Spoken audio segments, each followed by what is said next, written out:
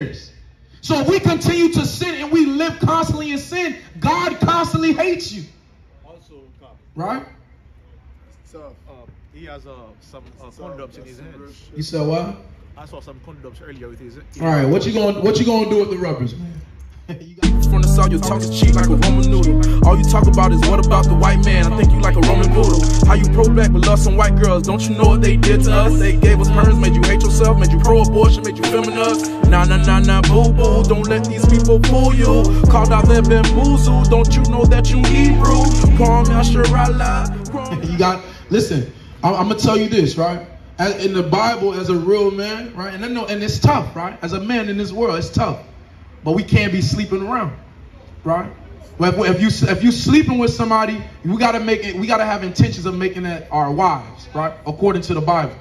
Now this is one of the hardest things. How you moving? Huh? How you moving? Right? I respect that shit, bro. Yeah, but listen, this is what we talk about being a man of the Most High, right? It's not easy to be a man in this world, right? To whom much is given, much is required, right? So if you say you a God, you a king in the earth, to be a God and a king, a true king, you're going to have to be a disciplined man. You're going to have to learn this thing, right? So you got to make sure you living fully by this thing, man, right? And you're going to make your mistakes, you're going to make your errors, but guess what? Scriptures say what? You got to stand back up, right? You got to stand back up and continue following the Most High, man, right? Read what you got. For the Most High head of sinners, and will repay vengeance unto the ungodly. What does that mean? There's a consequence for going against God. You know that, right? Read on. And keepeth them against the mighty day of their punishment. And he keep them against the mighty day of their punishment, right? So what we want to do, we want to show you the commandments of God. If we tell you to keep the commandments, you got to know what the commandments are, right? So let me get Leviticus 11 and verse 7, right? Do you know any of the commandments, Elder? Right? Let me show you some of the commandments of the Bible, right? Leviticus 11 and verse 7, right? These things are very important. It's simple things, but these simple things could keep you out of a life of hurt, man. That's right. Right? Read what you got. Leviticus 11 and verse 7. Come on. All right? The book of Leviticus, chapter 11 and verse 7. Read. And the swine. And the what? And the swine. The swine, the bacon, the pig, the pork, the griot, the ham, the salami. Read on. Though he divide the hoof. Though he divide the hoof. Read on. And be cloven-footed. Keep reading. Yet he cheweth not the cud. Keep reading. He is unclean to you. What is that bacon? He is unclean to you. What is that griot? He is unclean to you. Now remember, this is a commandment of God. It says this bacon, this griot, this ham, the pig is unclean to you. Read on. Of their flesh shall you not eat. Of their body you cannot eat it. It don't matter how you cook it, man. You can't clean pig.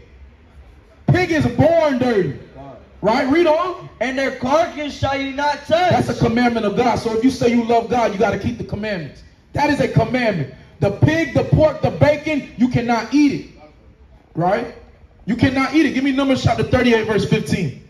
Exodus 22, verse 16. Exodus 22, verse 16. All right? Let's get that real quick. Salah. Right? So remember, if you love God, keep the commandments. These are the commandments we're going over right now, brother. Now you say you were Israel, you just got to make that step, man. It's not going to be easy, I'm telling you. It's not easy. Right? I know some people like to stall before they come in the truth and before they try to give their life up. But listen, I'm gonna tell you something I know for a fact. If the Most High wants you, you cannot run from this. Remember these words I told you tonight. If God wants you, you gonna know it. Most High gonna chastise you very hard, and you're not gonna like it. Remember those words. Read what you got. The book of Exodus, chapter 22 and verse 16. Right, read. And if a man entice a maid that is not betrothed. So we talk about the rubbish you got in the hand, right? I know you're trying to, slide somewhere, right? But let's see what it says again. Read it again. And if a man entice a maid that is not betrothed. Right. And lie with her. And he do what? And lie with her. That means he sleeps with her. Read on. He shall surely endow her to be his wife. You shall surely make that girl your wife. That's what the Bible says, right? And this makes makes you look at life a lot different, right? Because now you actually got to be proactive and you got to look at these women and look at them for what they for, not just an object, not just a physical being, not just to get your pleasure off. Now you got to look at this woman like, am I really ready to spend the rest of my life with this woman? Right? Now you have to look at her qualities now. What she actually is bringing to the table. Can she be a good mother? Can she be a good wife? Can she be of happy and of helpful assistance to you? Right? This is what this do when you read the Bible. It makes you think deeper. You're not just thinking on the shallow end. You're going deep with it, man. Right? So you can't just be out here sleeping around as a young king, as a young god. Right? There's diseases out here. There's all type of wickedness going on. People got husbands and whatnot. How many people have died from laying with the wrong woman, man? How many women have died from laying with the wrong man? So you have to be circumspect about these things. Right? Give me Numbers chapter 38, verse 15. Right? Last year. What did I say? What did I say? Oh, Salah, 1538. See, I'm rusty, y'all. I'm getting it back, though. Come on. 1538. The book of Numbers, chapter 15 and verse 38.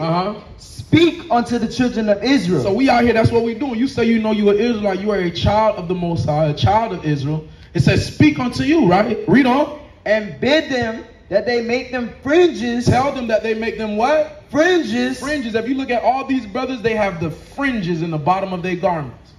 Right? Read on. That they make them fringes in the borders of their garments throughout their generations. So you got to make fringes in the borders of your garments throughout all of your generations. This is what separates you from the world. Right? When you look at these, you know that, okay, this is an Israelite right here. He keeps the commandments of God. Stand up straight, brother. Right? This is the commandments of God, right? Read on. And that they put upon a fringe of the borders a ribbon of blue. You put on that fringe, you got to put the ribbon, the border of blue. Right? Read on. And it shall be unto you for a fringe, that you may look upon it. So you can look upon the fringes. Read on. And remember all the commandments of the Most High. So every time we look at these fringes, it reminds us that we are Israelites, that we have to keep the commandments, right? Give me Ecclesiastes 12 and 13, right? Because this is what this is about, brother. I pray you heard us tonight, right? We have a school right down the street. You should come through tomorrow, man. You know what I'm saying? All the brothers going to be there. You got food, you got drinks. And I promise you, you're going to learn more than you have ever learned in your life about the Bible in just 1 hour, right? Talk to the brothers. You got a family right here in front of you. Scriptures say be continually with a godly man. If you hanging out with brothers that are not keeping the commandments, you're not going to keep the commandments either. I promise you that. You say you want to be better, you got to be around better, man. It's just that simple. Right? I understand that, but you gotta do it better, brother. Right? I'm here to push you even more. All right, you say you know you're Israelite. That's one step. I'm trying to make you take that extra step now. Now I want to see you next time in the fringes. Right? I want to see you next time, hopefully with some boots, ready to be a soldier of the Most High, man. Because this ain't no easy life, man. Right? Ready to be a soldier of God to defend the gospel of the Lord. That's what a real man does. That is the end route, though. Right? Right, exactly, right? It's just gonna be on you to make that change. Right? When that death comes, when that cross will come. Yeah. Who around you right now? Right, so we don't want to see you die, brother. Listen to this scripture. Read what you got. Nobody gonna see me die but that nigga. The book of Ecclesiastes, chapter 12 and verse 13. Right, read. Let us hear the conclusion of the whole matter. Let us hear the conclusion of the whole matter, brother. Read on. Fear God. Do what? Fear God. Fear God. Read on. And keep his commandments. That's what we are here to do, to tell you, keep the commandments. Not just know you an Israelite, but be an Israelite, brother. That's right. Right? Keep the commandments. Read on. For this is the whole duty of man. But that is the whole duty of man. So, brother, listen, you got the flyer, you got the information, and the next step is on you. We have class tomorrow, man. Come through. Even if you come through for 10 minutes, right? Chop it up with one of the brothers. Even if you could pass by in the beamer with the top down, say, I'm just here to chop it up with you, brother, real quick, right? And then you be about your business, right? Here to sow the seed. Let the seed grow within you. Ask the Most High to increase your faith, man. Because that's what we are here to do. Show you who you are, right? Jake is funny. So, with that being said, I'm going to say shalom to the house of Israel. Brother, I pray we see you again. And I want to say Kwam Yasharallah.